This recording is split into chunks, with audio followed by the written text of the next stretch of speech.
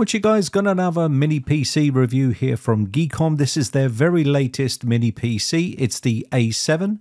This has a Ryzen 9 processor in it, which is a super powerful processor for a mini PC. And we're going to be doing some benchmarks, and also I'll show you some temperatures and some other things. So you can see this one is the model A7.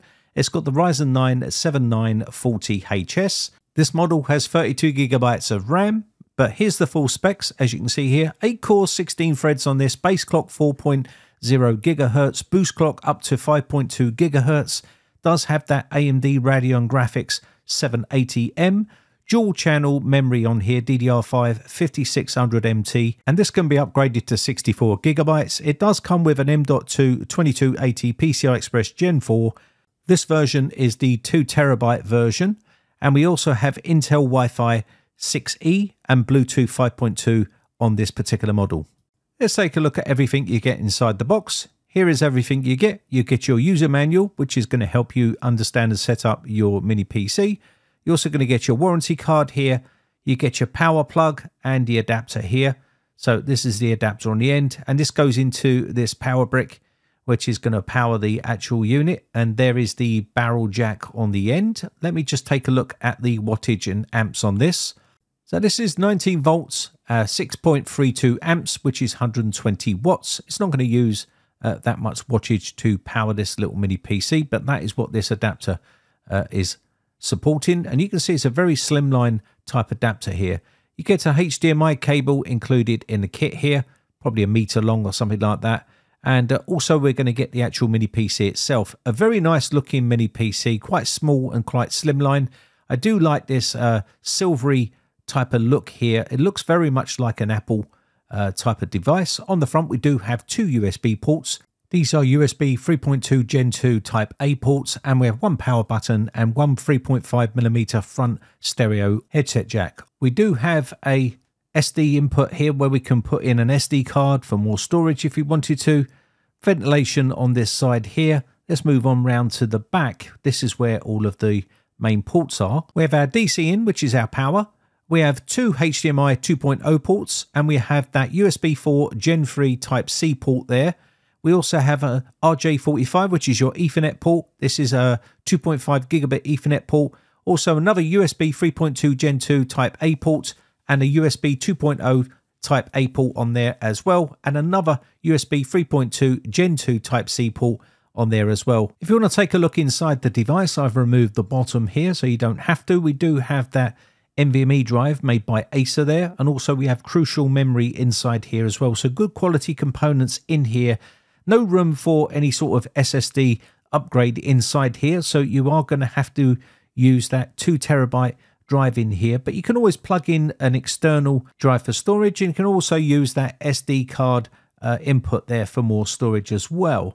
Now, because of the Ace Magic Saga, I've decided to add this into all of my mini PC reviews by doing a scan. I've done 2 scans here, one with Windows Defender and one with ESET Online Scanner, and there's no malware on this system whatsoever, which is a good sign. Let's move on to some benchmarks. I'm going to do Geekbench 6 here, and we're going to run a scan with this. We're going to do the CPU and a GPU. First off, single core score was 2,709, and the multi-core score was 13,289. That was on Geekbench 6 benchmarks. So let's go ahead and do the GPU benchmark so you can see what scores we get here. So I'm going to quickly run this one here, and I'll show you the results. So we've got 33,193 on the GPU score. This is OpenCL score, as you can see there listed on the screen. That was for the Geekom A7. As you can see, a very powerful mini PC. So let's do a quick benchmark of the NVMe drive. For the reads, it's 4,885, and for the writes, it's 4,692. Also, we're going to do a Cinebench here for the R223 version. And what we're looking for here is we're going to do a single core test, and we're also going to do the multi-core. We're running the multi-core right here, and this is where some mini PCs fail. They start to have thermal throttling, you start seeing temperature problems, and you start seeing some other issues with TJ Maxx and things like that. But you can safely say that there is nothing going on here, and I left this running all the way through just to show you how good the cooling is on this Geekom A7. It's probably one of the best cooling mini PCs on the market. So well done to Geekom. And Geekom have really upped their game when it comes to cooling mini PCs. So as you can see here, there is the score right there, 15,368. So I'm going to do the single core benchmark now. That was the multi-core, and you can see the scores there, 1,823 on the single core, no thermal throttling whatsoever. And you can see the other score there for the multi-core benchmarks. Very impressive with Cinebench, as you can see. So let's go ahead and do some video playback here. So I'm going to run Jellyfish 400 Mbps 4K Ultra HD HEVC 10-bit file. And this is quite a difficult file to play. But as you can see here, I play this silky smooth playback. So it's going to play back all your 4K video. No problem at all. I can skip it here and starts instantly, as you'd expect from this very powerful CPU. So this is going to be great for Plex servers, also playing back all your 4K content. You can use this for video editing, 4K video editing, 4K streaming, as you can see here on YouTube, works flawlessly, no problems whatsoever, no drop frames here, works absolutely flawless. I'll quickly drag the screen so you can see it start up immediately. And again, as long as you've got good internet speed, you should be able to do 4K streaming on this, no problem whatsoever. And Geekom claimed that you can do 4K max on 4 screens on this device, which is absolutely mind-blowing. You can do 8K on a single screen as well. So I did play some games on here. I did play The Witcher at 1080p here. And again, I had some little stuttering, as you would expect on a mini PC. It is playable, and you can mess around with the settings and play around with the resolution if you want to. If you want to play AAA listed games, you can do on this device. But again, every game is different, and you will need to mess around with the resolution and also the graphic settings to make sure it's not set too high. It can play all your retro games. So if you love playing retro games or even Windows Store games, this little mini PC will be able to handle that for you, no problem at all. If you want to render videos, again, it can handle 4K rendering as well.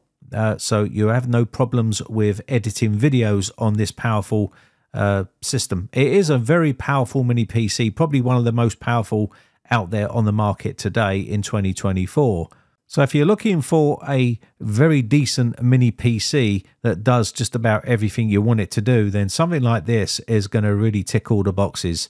And I must say, I'm pretty impressed with the design of it, the cooling, the lack of thermal throttling and temperature issues that some of the other ones have had in the past. This one has no problems whatsoever.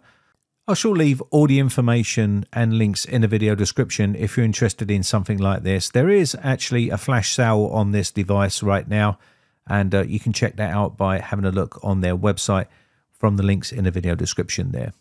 Anyway, let me know in the comment section below what your views are on this little mini PC. It does look pretty nice. It will look lovely on someone's desk, and I might even do some giveaways in the future on our Discord server, so stay tuned for some of those, because I've got a few of these that I need to get rid of, and this is probably going to be the best place for me to get rid of them.